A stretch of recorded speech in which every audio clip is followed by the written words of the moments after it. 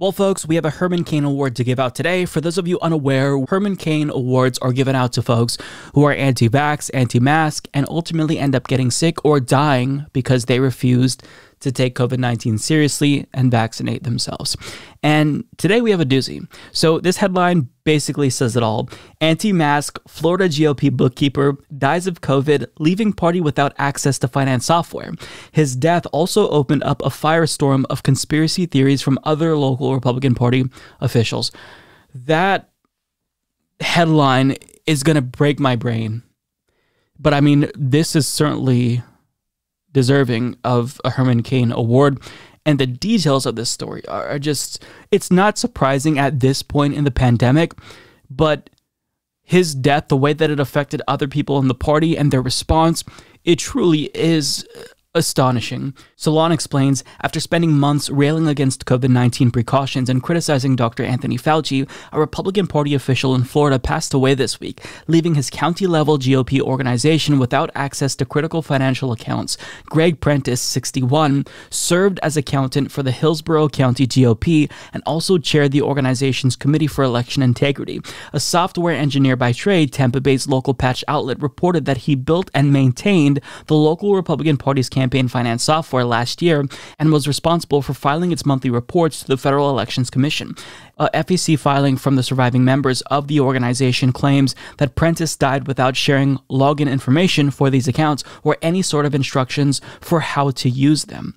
The letter also tells the regulatory agency it will likely need more time to complete a report on its August fundraising numbers and foreshadows trouble compiling the local party's financials for future months as well. In addition to his role compiling the Hillsborough County GOP's financials, Prentice spent most of the past year fear-mongering about COVID-19 vaccines, mask mandates, and other pandemic safety measures.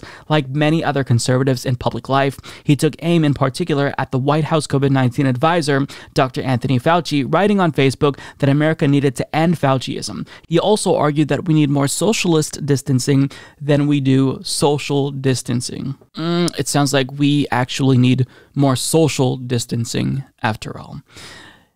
This is just a crazy story. This doesn't seem like a dumb person, right? This is an individual who designed this software, and he may be a Republican, and I think that Republicans and conservatives in general are inherently flawed in their thinking, but this isn't like a dumb person. This is someone who's relatively competent, and yet he refused to get the vaccine, and he died. Now, Herman Cain Awards tweets out, not a fan of mask mandates, refuses to get vaccinated, wants to end Fauciism, catches COVID-19, lasts 24 hours. We honor former Florida GOP official Greg Prentice with the Herman Cain Award. And that really is well earned. And I should add that the Herman Cain Awards, I don't necessarily believe that the goal is to be callous. The goal is to point out how your actions have consequences. And if anything, the Herman Cain Awards should serve as a reminder to people how effective the vaccines are. It's not people who are vaccinated who are taking up the ICUs in hospitals across the country. It's unvaccinated people who usually post COVID-19 misinformation, anti-vax misinformation on their Facebook accounts. I've browsed the Herman Cain Awards subreddit, which I've been told is the idiot cousin to the Darwin Awards. And some of the memes that are shared by people who won Herman Cain Awards and went on to die, I've seen these memes shared by my IRL friends. I've seen them posted to Facebook, former coworkers, friends, and it's just a matter of time before, I see someone get a Herman Cain Award who I know in real life. I mean, we're all at some point, at the rate we're going to know someone who wins a Herman Cain Award. And I want to prevent that. Nobody wants to give out Herman Cain Awards, but I think it's necessary to raise awareness about how people not getting vaccinated, they're playing with fire. They're rolling the dice with their own lives. Now, the circumstances surrounding his death are even more bizarre because there was a bunch of conspiracy theories and accusations against the hospital that he was at by his Republican colleagues, and this is truly weird. Prentice's death has also opened up a firestorm of conspiracy theories from other local Republican Party officials, including one who called COVID-19 a medically engineered virus and suggested without evidence that his death was the result of wrongdoing on behalf of the hospital he was being treated at.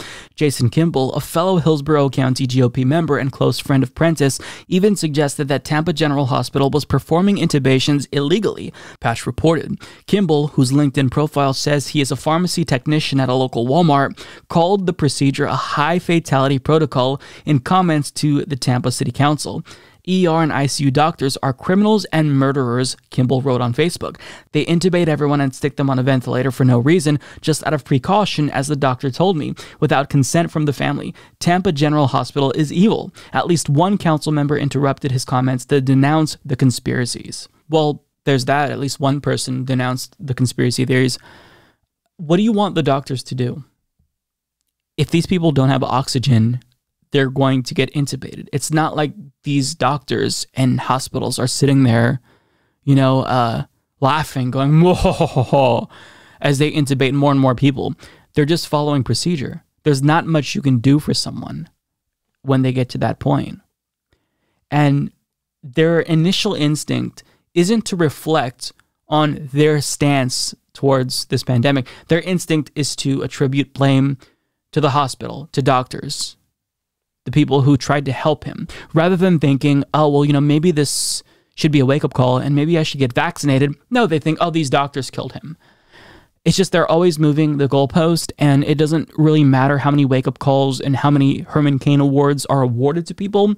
There's still, once your mind is set, it's going to take a lot to actually convince you. It has to come from someone who they trust. And I just, usually, your social circle is all going to have the same opinion on this. So, I don't know what to say.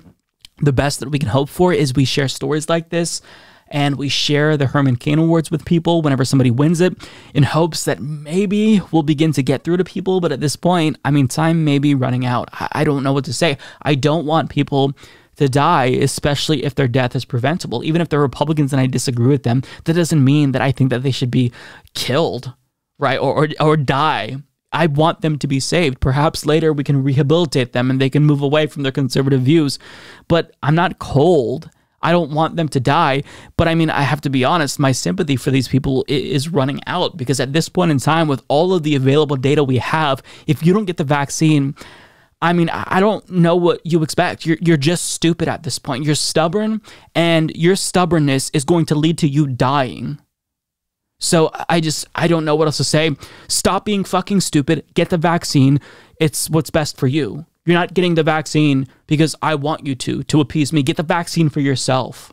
You're not owning the libs by not getting the vaccine. You're only fucking yourself over. And I'll leave that there.